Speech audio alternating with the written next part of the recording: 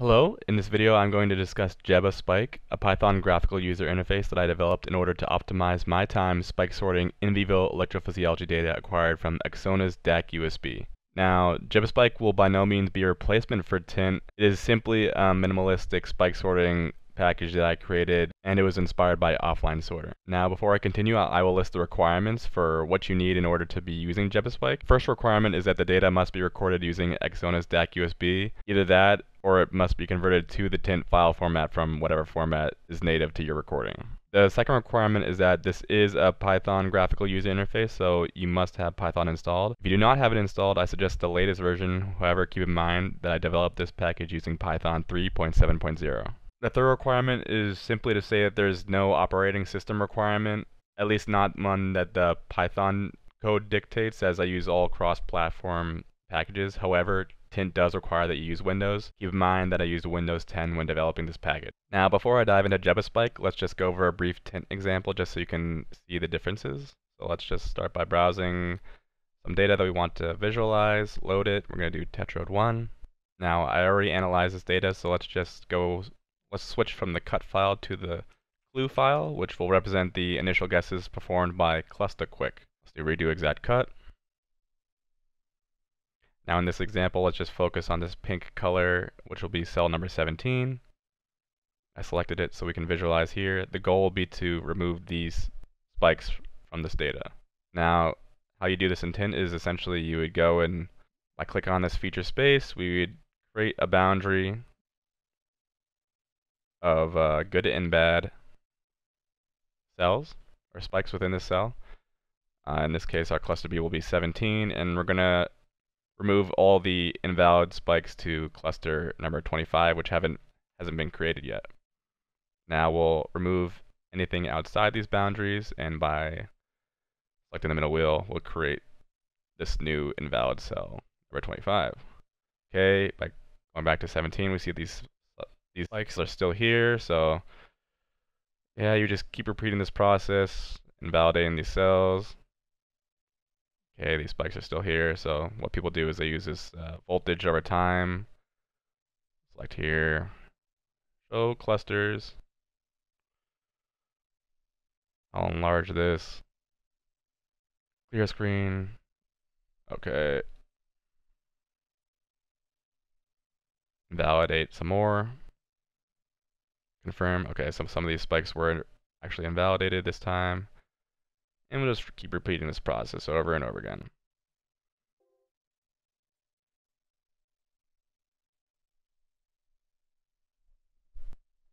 Okay, so we've gone over this enough. You just see that you just repeatedly select your boundaries and remove those, invalidate those appropriate spikes. And sometimes you don't exactly get the spikes that you want to remove, and you just have to keep repeating the process and figuring it out, and it's just trial and error sort of thing.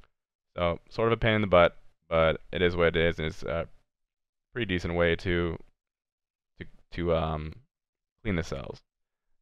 Okay, so let's move to gebaSpike. So I created this virtual environment here, so we can just do a clean install. So to install it, it is a PyPI package, so you can use pip to install it. So do python -m pip install gebaSpike, and then spike is with a capital S. Press enter. You download all the dependencies.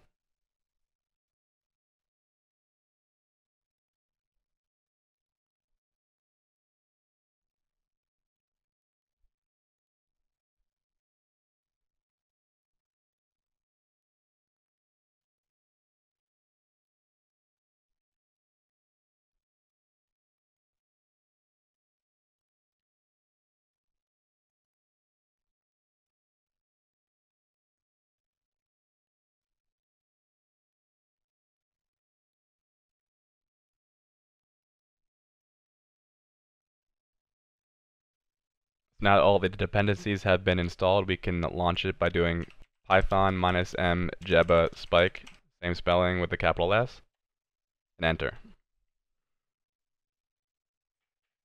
Now you've reached the main window of gebaSpike. So to begin, you will select a session to analyze by pressing the Choose File Name button located in the top left. I'm going to choose a different session than what we analyze in Tint, mainly just because it's a simpler data set. So I'm going to choose this one. Now the tetrode drop-down menu should be populated with your available tetrodes. If you're missing one, it's likely because you don't have a cut file for it yet, so just keep that in mind. Notice that when you do change your selection for the tetrode drop-down menu, it does change your cut file name value appropriately. So anything that is within this cut file name field is what is going to be loaded when you press this plot button down here. So if you do have an alternate way of naming your files, ensure that you have the correct naming conventions in this field. Okay, so we're going to go to tetrode 1, and we're going to begin visualizing in gebaSpike by pressing the plot button here in the lower left. Now you will see that there are two main graphs. There's the left, which is the three-dimensional feature space that is, in this case, plotting the principal component 1, 2, and 3 on the X, Y, and Z axis. You can change that by selecting these different options in the drop-down menus. And you can also make it two-dimensional by choosing none for one of the options. This window does not have much functionality yet. I initially made this so that the end users can draw boundaries and that you could create a unit with this three-dimensional graph. However, similar things can be done in Tint, so I just decided to skip that functionality, perform it in Tint, and then load it here later. Also note that when you're cleaning up the cells, the changes do not get reflected in this left graph. I haven't found the need to add that functionality. However, it should be a quick solve, so if you do find that this would be useful for you, feel free to let me know. Your main focus will be on the graphs on the right, which will contain the spike waveforms that have been identified in Tint. Let me just get a larger view by maximizing real quick. This is also going to be the graph where you're going to be making your cuts. So if we wanted to remove this stray spike here visualized in cell 4, we simply create a line segment by clicking and dragging with our mouse. If we don't like the line segment that we drew, we can simply create another one by doing the same process of clicking and dragging.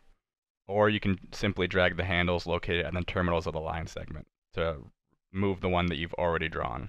So any intersecting spikes with this line segment, in this case on cell 4, will be considered invalid.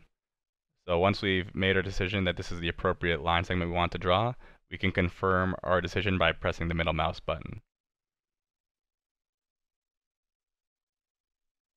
In Tint, you're given the ability to determine where the invalid spikes go. In this case, we have the same by changing this move to cell field. So right now it's defaulting to the 0 cell, which is Tint's dummy cell.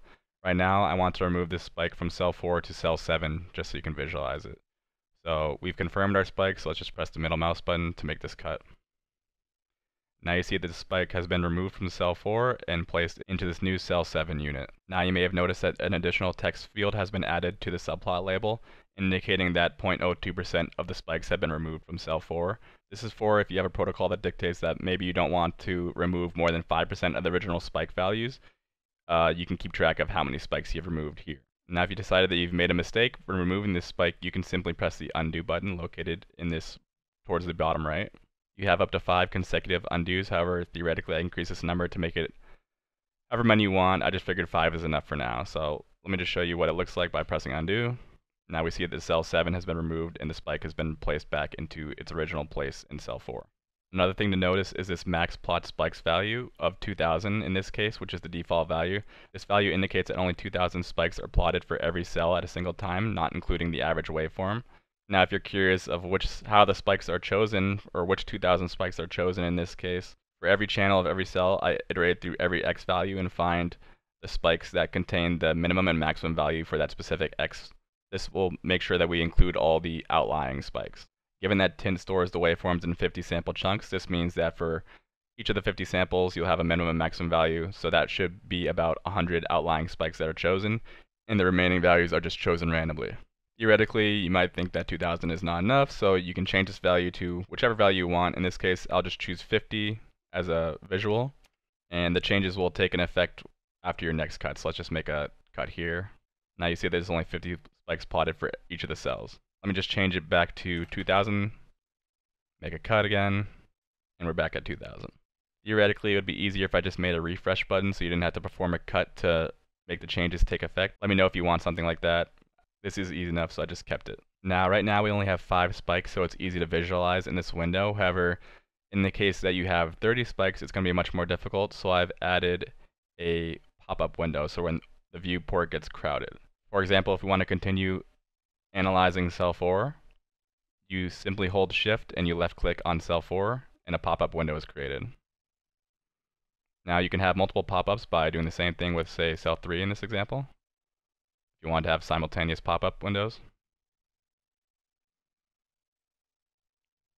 Now you notice that on the right-hand side of this window is an enlarged version of what we saw in the main window. On the left just simply plots one of the channels, indicated by this drop-down menu value. So you can change which channel gets plotted by changing this value here. Simple enough. And cutting works in the exact same way as it did in the main window. You just simply click and drag, and then you choose which cell value you want to move the invalid spikes to, and you select or you confirm your invalid spikes with the middle mouse wheel button. You can also do the same on each of the channels here. And it's as easy as that.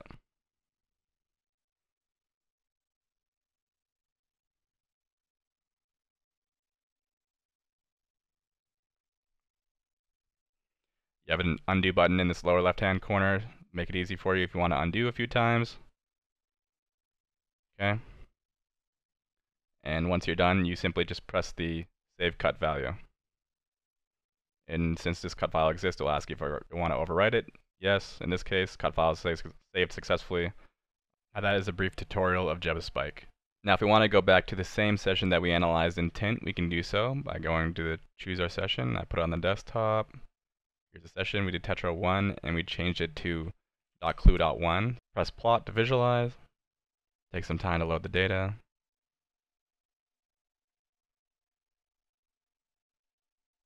Now, if we maximize the screen to get a better look, it was channel 17, so I'm going to enlarge it by pressing Shift and left click. Okay, and our goal was to just remove these spikes, and we changed it to cell 25, so let's do that.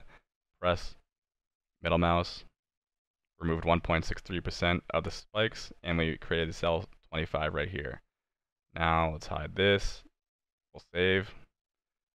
It's already created. Let's press yes. Press yes to save. Save successfully. Okay. Now if we go back to Tint, we can redo exact cut. Now these values here represent exactly what was done in gebaSpike. We see that cell 25 has 64 spikes here and also has 64 spikes here. 3874 in cell 17, 3874 in cell 17. So that is a brief example of how I go about it. You can do some initial combining of cells in Tint and creating cells with your two-dimensional feature space. And then when you're ready to cut the cells, I go into gebaSpike, perform my cuts, save them. Then you can go back to Tint and you can visualize the fields and everything that's essentially not in Tint. You can look at the histograms and whatever. So that is a brief tutorial on gebaSpike and how I use it. Feel free to check the description below. There's going to be a link to my website where I go over I'll have a text-based tutorial. So I went over this as quick as I could. There might be some things that are missing. If you want to look at the methodology, feel free to check that as well. All right, thank you.